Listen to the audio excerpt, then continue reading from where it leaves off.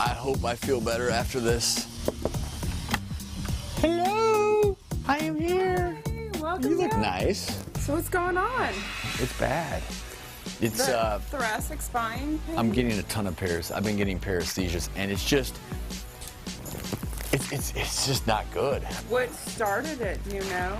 What really brought it back on was about 3 weeks ago I went kayaking. Look up as high as you can.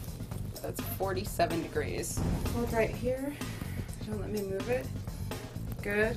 Don't hurt yourself. Oh, look, I can break your bicep. No, you can't. Does that hurt at all? Yes. In medical terms, no bueno.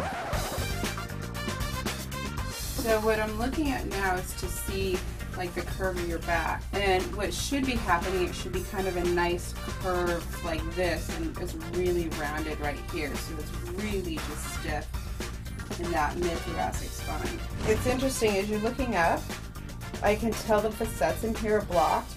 What's happened is this joint is jammed in the open position. So when you go up, it's not moving. So all the other joints are doing what they should, and that's why you're veering off to the left when you look up.